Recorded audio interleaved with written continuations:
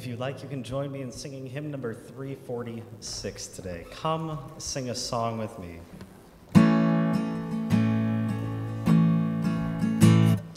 Come sing a song with me. Come sing a song with me.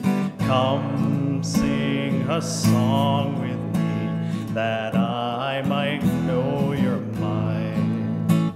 And I'll bring you hope when hope is hard to find. And I'll bring a song of love and a rose in the winter time. Come dream a dream with me. Come dream a dream with me. Come dream a dream with me, that I might know your mind. And I'll bring you hope when hope is hard to find. And I'll bring a song of love and a rose in the winter time. Come walk in rain with me. Come walk in rain with me. Come walk in rain with me, that I might know your mind. And I'll bring you hope when hope is hard to find. And I'll bring a song of love and a rose in the winter time. Come share a rose with me. Come share a rose with me. Come share a rose with me, that I might know your mind. And I'll bring you hope when hope is hard to find. And I'll bring a song of love and a rose in the winter time. Great job. Good morning.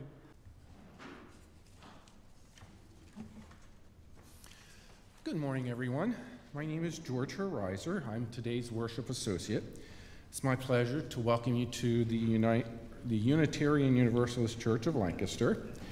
We come together in spirit to nourish the spirit, connect in love, and act for justice.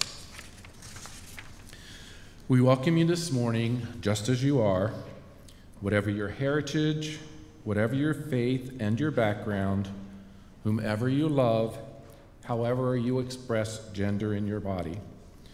Today, you are part of this spiritual community. And if this is your first time here, may you soon discover this is also your spiritual community. And a special welcome goes out to all of those who are joining the service this morning on Zoom. As has become our Zoom tradition, I invite those on Zoom to turn your cameras on and share a wave together. And everyone here in the sanctuary, let's wave at the camera at the back of the sanctuary to send our greetings to them here.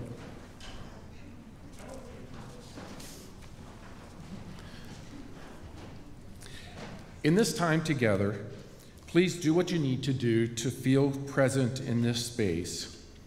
How does your body connect with the sacred? Move, sway, walk around. For worshipers of all ages, if doing something with your hands helps you to feel present, please feel free to use the materials that you can find in the Women's Memorial Room.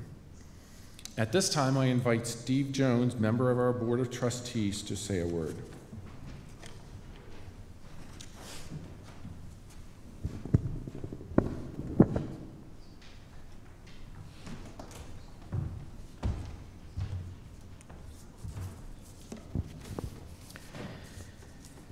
I welcome all this morning as well, not just to this space and time, but let us also acknowledge in this sacred space the truth of the land beneath and around us, We are gathered on land once inhabited by people known as the Susquehannock and Conestoga.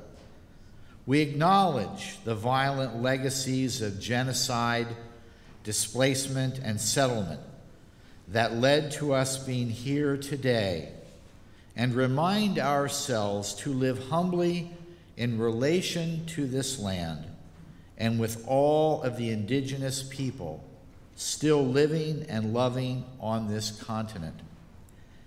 Many indigenous people will say, all our relatives, may we live into this truth and aspiration together. And now it is my pleasure to introduce our minister for today, Reverend Elizabeth Haralam Shuba.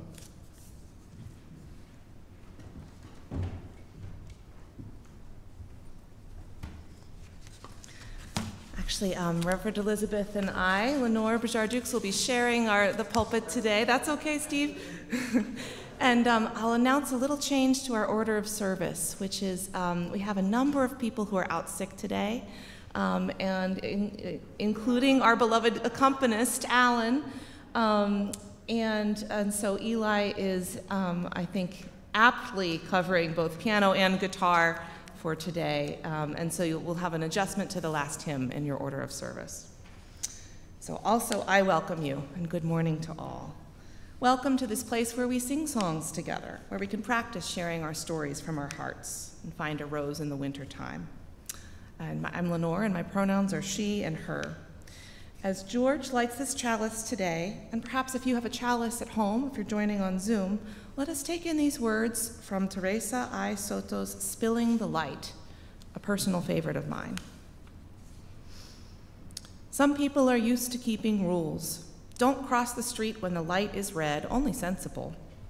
It turns out that keeping rules isn't the same as keeping covenant, which asks us, instead of keeping a bright line, to keep our promises. To what have we promised ourselves? To this moment in time and place, to this community, and even tenderly interconnected this planet. We promise ourselves to the idea that we are each and all human beings. We promise that there is something moving between us that we cannot tame and cannot measure. This chalice is a reminder that what flame we keep inside us cannot light the way. What flame we keep inside us cannot lead the way. The light must spill to shine. The thing you must be is yourself. Unadulterated, shedding the willingness to journey alone as if you are made of something hard and unforgivable. You are human. You belong right here, right now.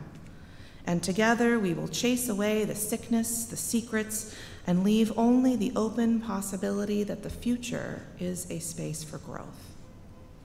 Spilling the light. And now I invite a little different kind of a wonder box. So I'm inviting Steph Santiago, our youth group advisor and member of the Faith Development Council, to come forward up here with Reverend Elizabeth and me. And we are all going to be wondering together. Do you have your wondering hats on? Go ahead and sit. So, something is not in the wonder box, but on it today. And it has little bits and pieces that are falling down a little bit because it's been around for a couple years. But can you describe for me what's up here on this wonder box? Our book, our singing book. Oh, that's one thing. And here, it's a chalice, or a chalice. And behind the wonder box is also a chalice. And that's the symbol of Unitarian Universalism. And we've been having a very interesting moment in discussion in the Faith Development Council. One of us asked a question, and I thought it was such a good question that I asked if Steph would be willing to issue it as a challenge to all of us here together. And then we're going to wonder together. So our challenge is, in one sentence, how would you describe Unitarian Universalism? Your elevator speech, if you were just meeting someone and they're like, oh, I go to the UU church, and I go, what is that? One sentence. It could be a long sentence, I'll give you that. But it has to be one sentence. I know we all love to talk, and we can get distracted, so. I will be your mic runner. Can I get a volunteer to answer Steph's challenge? Let's warm up with Shuba, with Okay. Reverend Elizabeth. So I actually had to go to seminary to be able to really refine my elevator speech. So please, it's not going to be as great as mine. I paid for this. But my response, my question, or my elevator speech is Unitarian Universalism is a wandering road of truth-seeking and meaning-making. Truth-seeking and meaning-making. Thank you. Anybody want to riff off that? Another sentence. We can build this together. Carol. I would describe Unitarianism as a spiritual community, love, and justice. Those three words. Spiritual community, love, and justice. Thank you. Folks on Zoom, we invite you also to use the chat to share your own answers. I like to say Unitarian Universalism is one community of many beliefs striving to make this a better world. One community, many beliefs, striving to make a better world, yes.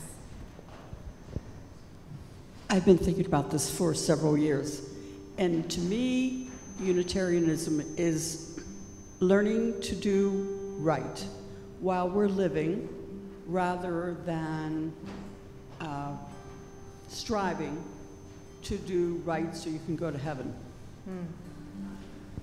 Learning to do right while we're living rather than striving to do right so that we can go to heaven. Maybe one more sentence. Dad, what is your sentence? A place where I and you strive to become we. Where I and you strive to become we. Okay, thank you. Thank you for wondering with us today. Thank you, Steph, for posing this challenge, which I thought was so good that we had to do it all together, not just save it for the work of the council. And now we bring our hearts to the center. I'm good.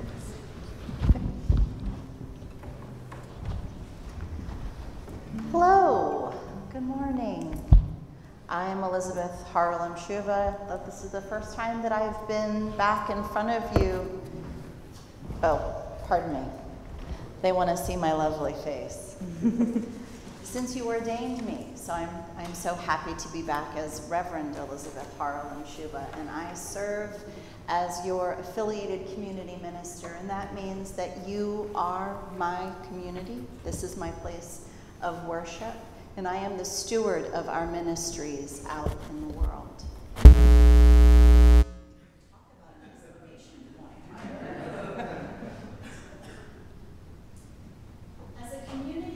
Who values our responsibility to the world around us, life can feel heavy sometimes.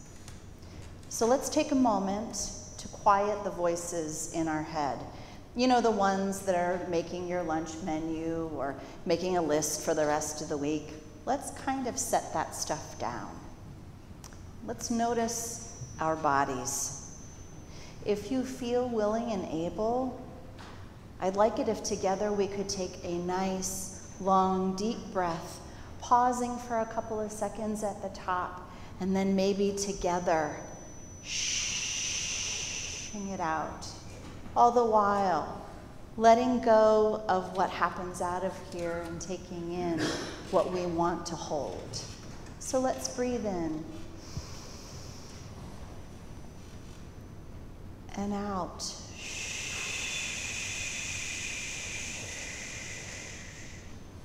Can we do one together? One more?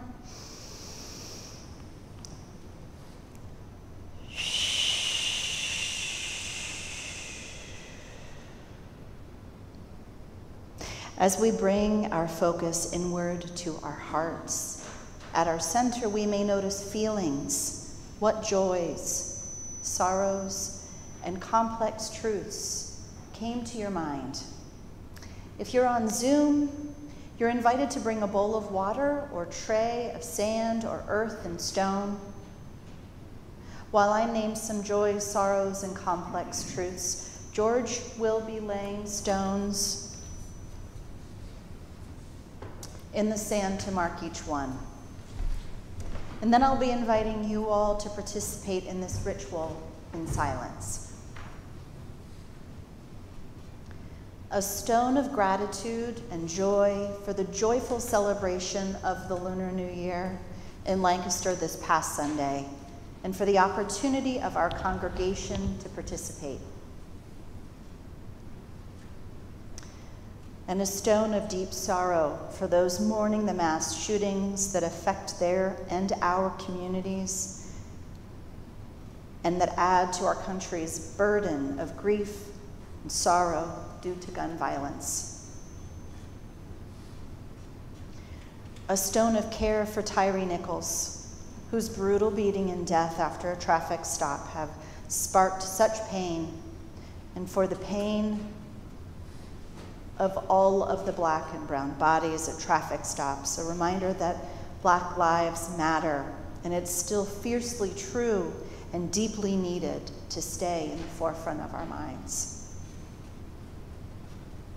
A stone in remembrance, anti-Semitism, Holocaust Remembrance Day, in Hebrew, Yom HaShoah, anniversary of the Warsaw Ghetto Uprising.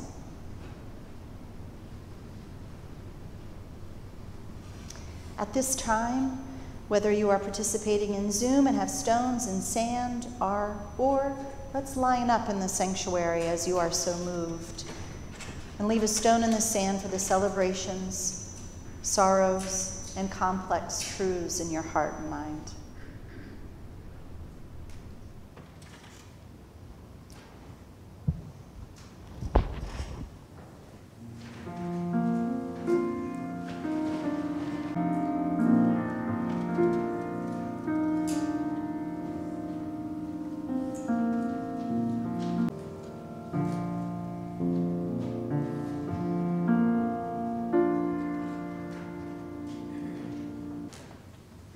Let us share a moment of silence, as has become our custom, to let those joys and sorrows and complex truths expressed and not expressed sink in.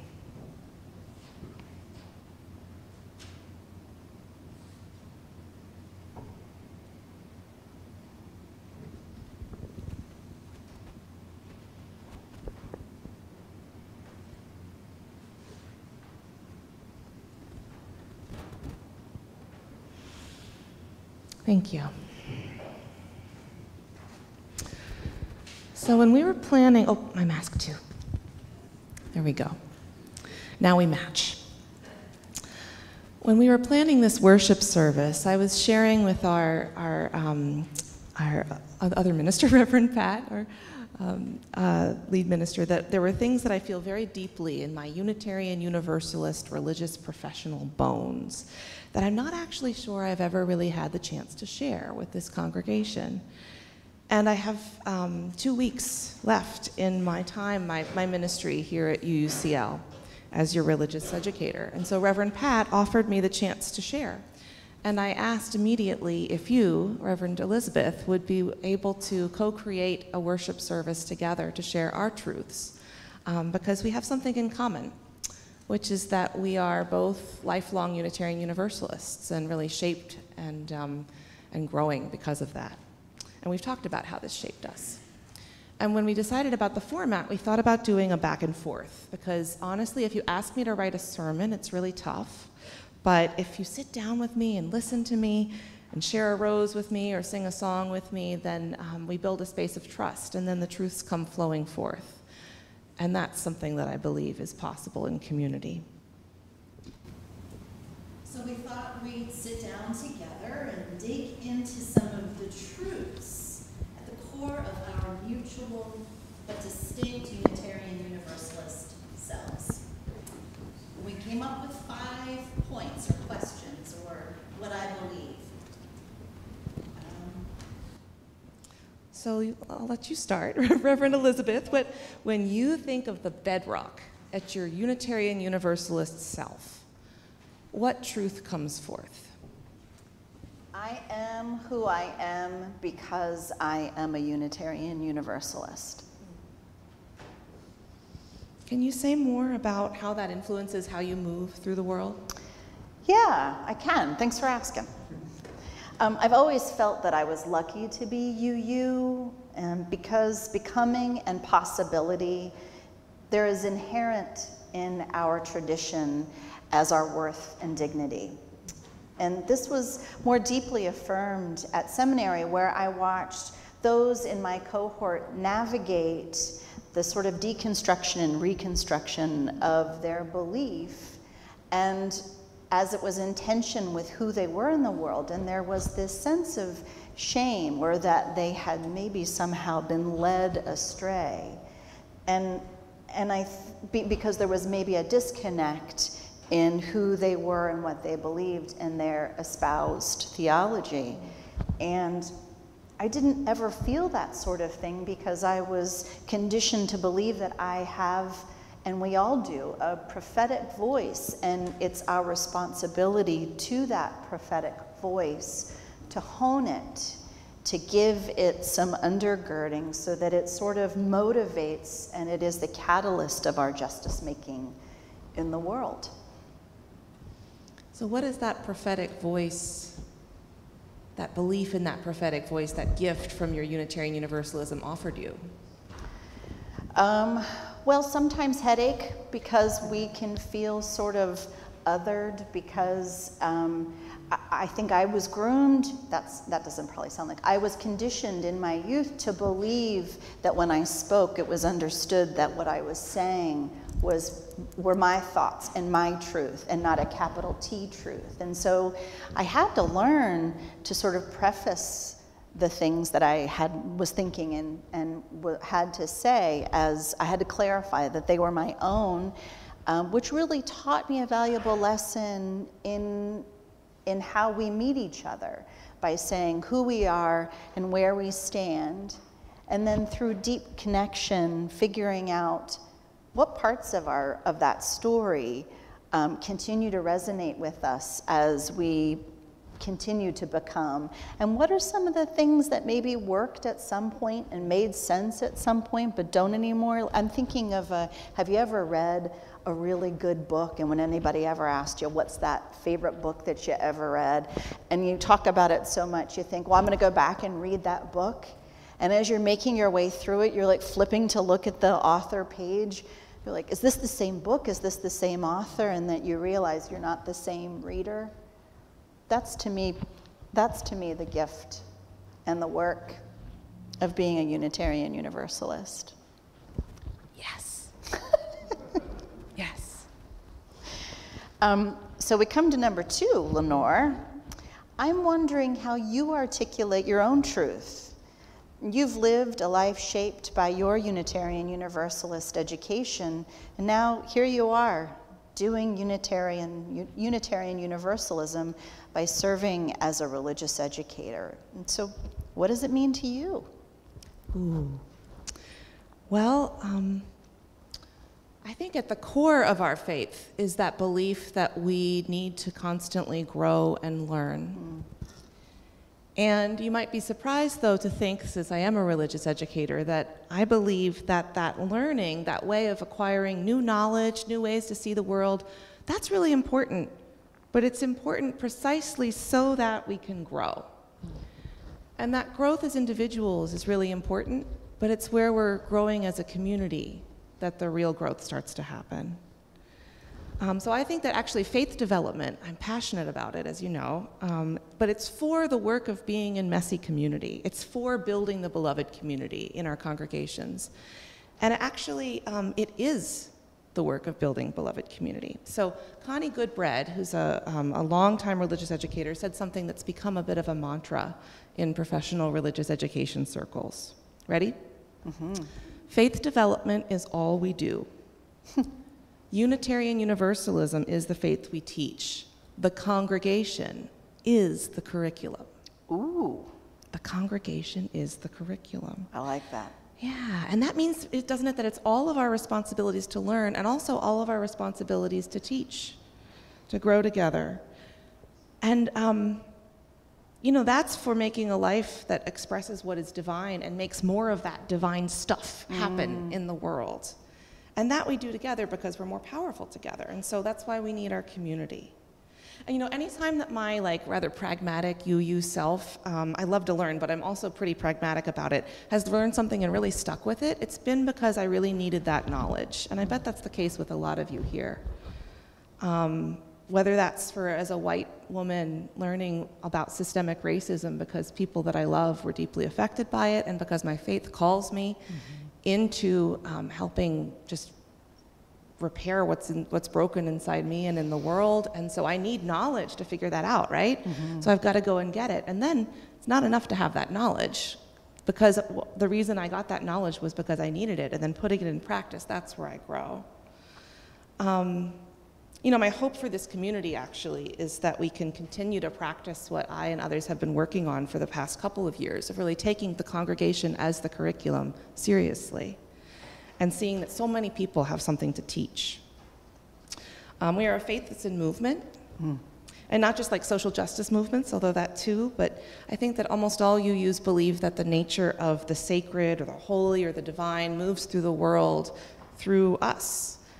And it's in the doing, the movement, the movement towards things that we express what is holy, and we create that in the world. So I have a challenge for you. I want to challenge us to let the congregation be the curriculum, to let that count. So sometimes a challenge feels like do more, do more. And I actually want to encourage us to do a little bit less. Ooh, yes, please. And here's what I mean by that. So there was a study in 2008 done of women who were working as housekeepers in hotels. And they selected women for the study who had high blood pressure and a couple of other factors of health. And half the group was asked to track their diet and exercise in a log. And the other half did the exact same thing, but this time they were instructed to include every time that they lifted something heavy for their work, the walking up and down the corridors of the hotel. There are hours and hours of work that counts as exercise. It counts. And you know what happened? After a couple of months, their health outcomes of the group that counted what they were already doing as exercise, their health outcomes improved. And so, yeah, I do want to challenge us to let it count, to luxuriate in the work of the learning and the growing that we're already doing, and to slow down enough to really make that learning stick. So I know for me, I think actually a meeting can be just as sacred as a worship service and just as much of a learning opportunity as any adult or children's faith development class, if we take a little bit of time to prepare ahead of that meeting, we slow down enough to notice relationship, and we really listen to each other and allow ourselves to change and be changed in that messy, imperfect work of being in community. I think what I hear you saying is that it's about our intention, that we can make sacred space in places that maybe feel, or we haven't historically seen them as that, if we intend on what we're doing there. Yeah, and that model, by the way, is a legitimate educational model. It's Paulo Freire's pedagogy of the oppressed. It's that action, reflection, action. I learned how to be a chaplain in that same sort of model, so I can attest to the fact that it works when we have an intention in learning, and then we're able to sort of step back and identify what it is that we learned. When we go back into another situation, we take that learning with us. So one example of this is reading an indigenous people's history of the United States, and then people who are reading that, working on crafting our land acknowledgement, and then working on thinking about the history and the story that our windows tell. That's one example of that praxis, that action, reflection, action. So, yeah. And out of it comes this understanding that we are always moving forward. Yes, because we are a faith that is in motion. So, you once told me that ours is a faith of action, And when you think about putting our faith into action, what is one powerful ministry that comes to your mind? This is number 3. In my 40 plus years as a Unitarian Universalist, I have to say that the OWL program, our whole lives, I remember the cool teacher who invited us to come into this space embodied, where I had never been asked to as a young person to come into a space in the fullness of myself and in this coveted safety, be invited to ask questions about my experience, to talk about my body. It was liberating, and I think I understand now that being able to talk about my body in that space, it helped me to understand the ways in which our Western culture have this implicit discomfort or shame about our bodies. And I felt healed in a way that I didn't even recognize I needed healing as a young person. It probably one of my strongest visceral memories of the ministries of our faith. And you grew up in this congregation? I did. So let me ask this congregation, how many people here have been affected by our whole lives, either as a student or a teacher or having taken a training? Raise your hand if you've been affected by our whole lives. Take a minute to look around. It's a lot of us. And I hope more next year. Yeah, I think we've got some stuff in the works. This brings us to number 4. Number 4.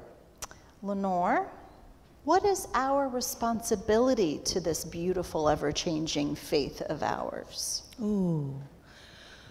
Okay, I think that our forebears of this faith, the Unitarians, Universalists, liberal religious voices, they were heretics. Oh. And a lot of us are too.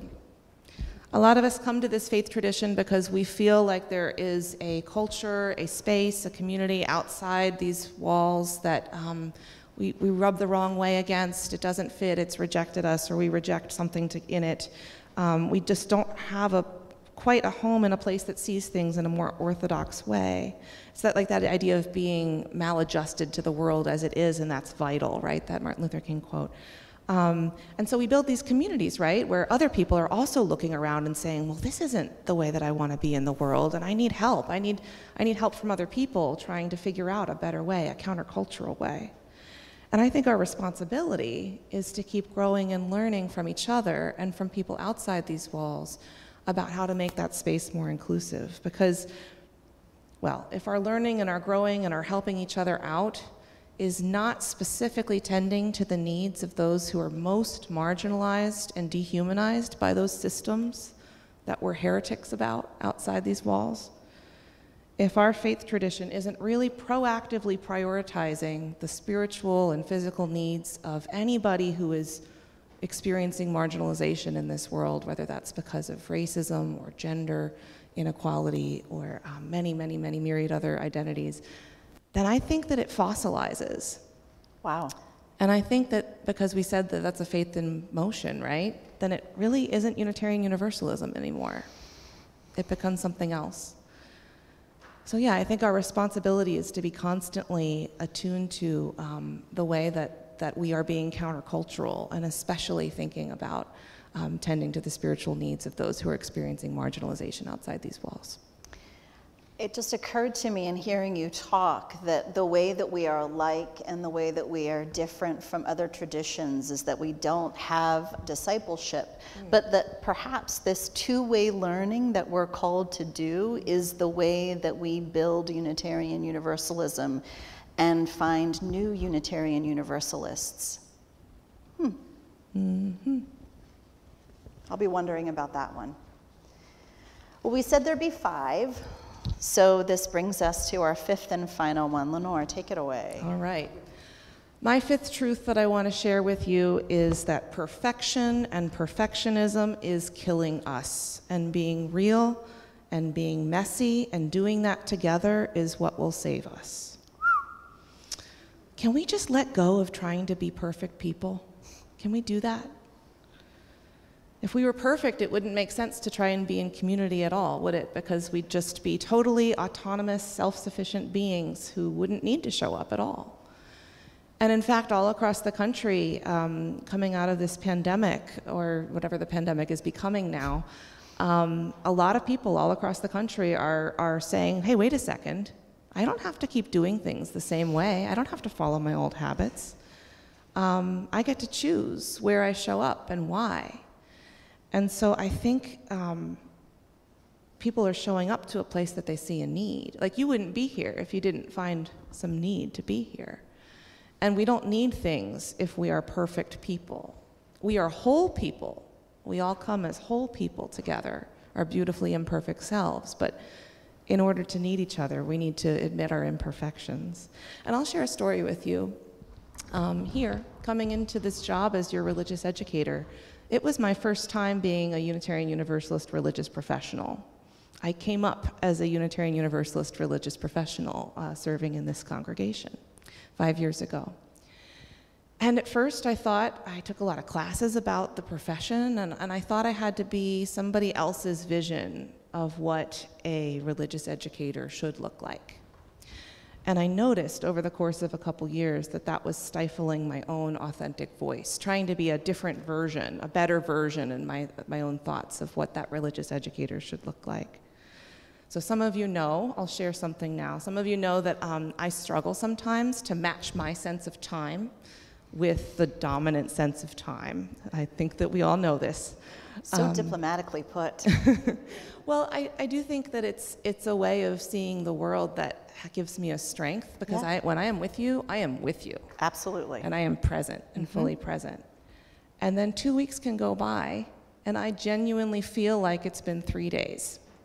And that has caused hurt and harm for me and for other people in this congregation. And for years, I tried to deal with that by just sort of bludgeoning myself over the head with the desire to do better. You know, I'll do better, I'll do better, I'll do better. But what actually worked, or is working, has worked, is when a couple people came to me and said, Lenore, I see that you're struggling with something, and we really value you, and we love you, and we want you here, and we want you to use your gifts here. How can we help? How can we support you? And then I felt enough trust and enough safety to say, okay, here's what I'm struggling with. Here's how it's difficult for me. And in opening up about that, I also was able to find my voice about the things I really wanted to offer. Became more powerful. And I think I'm not alone in that. I mean, the specific struggle about time might be, but I think all of us, in various different ways, may move around the world hiding ways that we aren't fully perfect. And I think in so doing, we're actually hiding the best of ourselves too, learning how to hide who we really are. So, you know, I think we're at a time when we're really evaluating, like, what is faith community for? And a lot of the faith communities are not going to survive this pandemic. And I hope this one will. I really, really do. So we have to ask ourselves, and we're in a good time to ask ourselves, what exactly is it for? Because it's got to be real. If people are going to keep showing up, we've got to be meeting real needs for each other, as I think that many of us are. I think we're already doing so much of that. And it means we've got to be real with each other about what we need. And I think that's hard, because being real with each other means being real about admitting that we don't have all the answers. We aren't totally autonomous. So newsflash, we're not perfect and we need each other. You make me think of our prophet and theologian Howard Thurman, who talks about this radicalized love where we risk something irrespective of reciprocity. So whether it is seeking to know more, whether it's showing up for someone so that the I and they can become a we, it's a willingness to risk. Because change can be uncomfortable. Yes. And messy. And it's that uncomfort discomfort and that messiness where the growth, circling back to our point number one and two, where that growth can happen, I think. Yeah.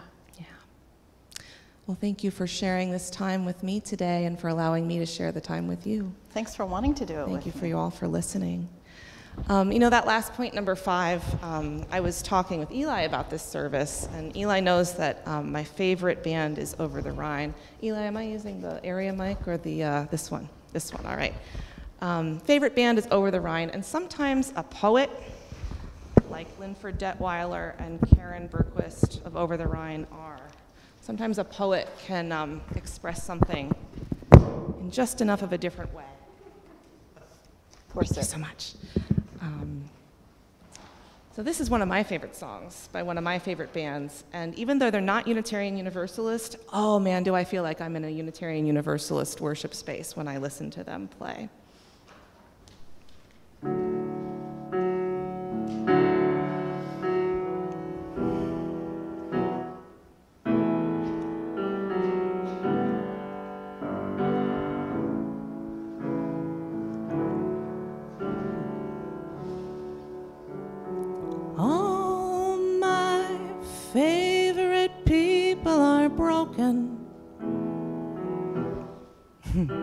Believe me, my heart should know. Some prayers are better left unspoken. I just want to hold you and let the rest go. All my friends are part saint and part sinner. We lean on each other, try to rise above. We are not afraid to admit we're all still beginners. Yeah, we're all late bloomers when it comes to love. 'Cause all my favorite people are broken. Believe me, my heart should know.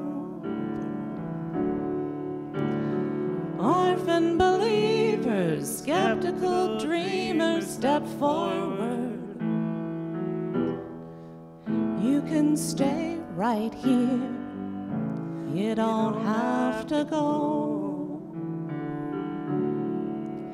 Is each wound you receive just a burdensome gift?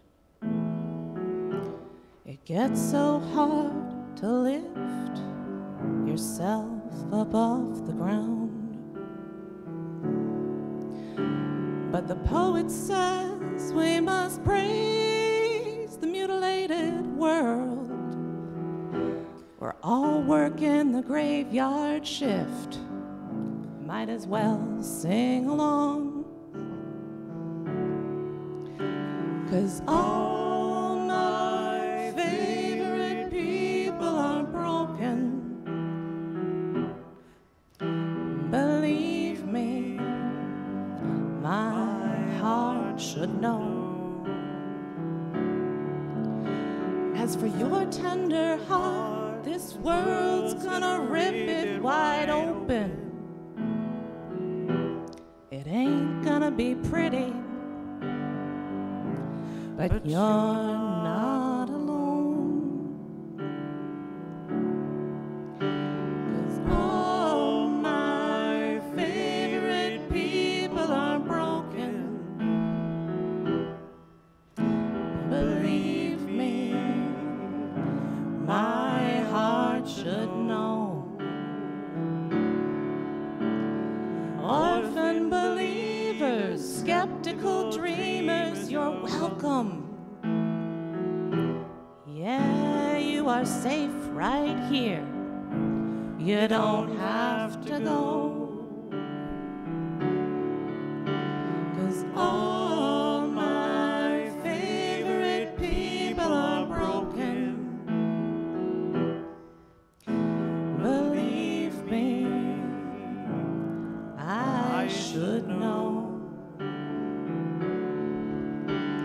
Some prayers are better left unspoken. I just wanna hold you and let the rest go.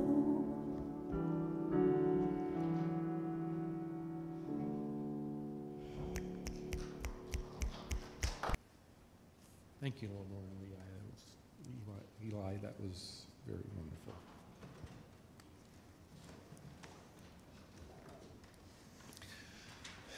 This is the time in our service when we will pass the plate and accept your offerings. You may also go to our website to make a donation online. A portion of the offering will be shared this month with Patients Are Waiting, which was started by medical doctors and other medical professionals in Lancaster to increase diversity in medicine. They describe their 3 goals in this way: to increase the pipeline of minority clinicians, make the pipeline less leaky, and support minority clinicians in practice. The Share of the Plate donations are being matched dollar for dollar by a grant from our Walters Unitarian Trust. So your sharing in any amount today that you feel able to give will be amplified. Before we pass the plate, let us read in unity the affirmation of faith found in the front of our hymnals. And certainly, hopefully it will be on Zoom that you can follow through. We will do that first in English and then in Spanish. Love is the spirit of this church, and service is its gift. This is our great covenant, to dwell together in peace, to seek the truth in love, and to help one another. El amor es el espíritu de esta iglesia, y el servicio es su ofrenda. Este es nuestro gran pacto, y convivir unidos en paz, al buscar la verdad en amor, y ayudarnos unos a los otros. So while the plates are being passed, I'll be making some announcements. As we finish up with the announcements, feel free to greet your neighbor in the pew in front of you or behind you or aside of you. The plates will now be passed. Do look to our weekly email newsletter, the Love Letter, for weekly need-to-knows, events at UUCL, as well as on our Facebook page and website calendar. To sign up for the newsletter, contact our office. Next Sunday will mark the opening of UUCL's Labyrinth season of 2023. During the worship service, Reverend Pat will introduce the ancient and enduring labyrinth symbol and spiritual practice of walking the labyrinth. Activities for all ages will follow the worship service, including a reception and opportunities to walk a labyrinth. The following Sunday, February 12th, is an all ages services and our chance to say farewell to Lenore, who will, in the next 2 weeks, is transitioning out of her role as Director of Lifespan Faith Development here. If you are interested in playing a part in our no rehearsal fairy tale with a twist, please let Lenore or Reverend Pat know. Lastly, we encourage you to stay after the service today for a fast-paced and focused brainstorming session about growing our membership, encouraging family participation, and raising UUCL's profile in the community, led by the Action Task Force. What is Unitarian Universalism for? Let your voice be heard. We gratefully receive these generous gifts, freely given, and dedicate them to the work and aspirations of this congregation. Let us read our covenant together, found in the order of service and on the Zoom track. We covenant to provide a welcoming community for all ages, respecting diversity and the inherent worth and dignity of all. Trusting good intentions, we strive to live courageously in love, service, and spiritual growth, and to work for peace and justice in the world.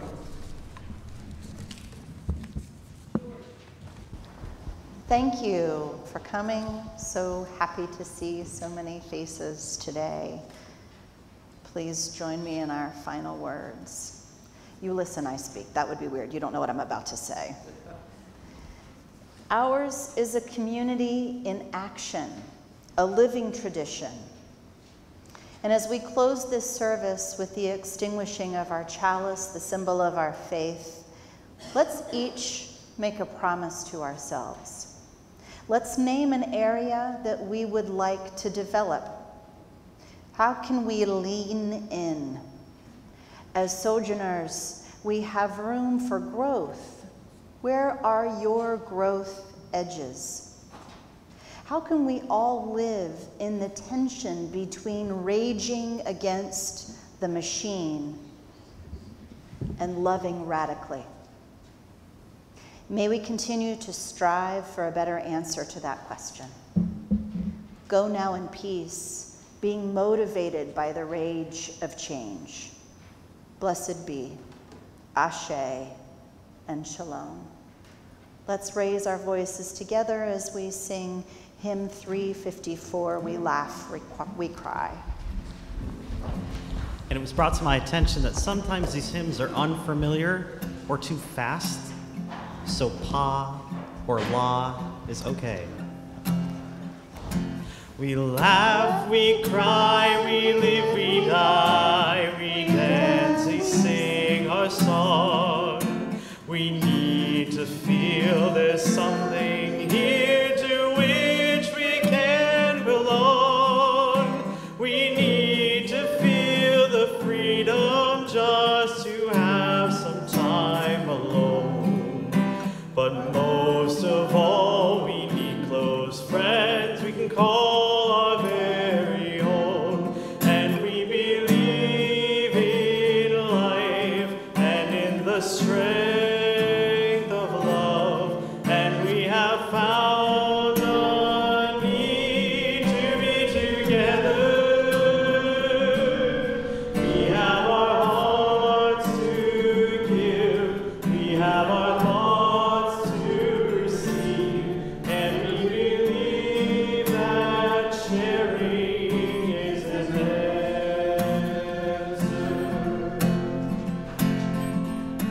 A child is born among us, and we feel a special glow. We see time's endless journey as we watch the baby grow. We thrill to hear imagination freely running wild.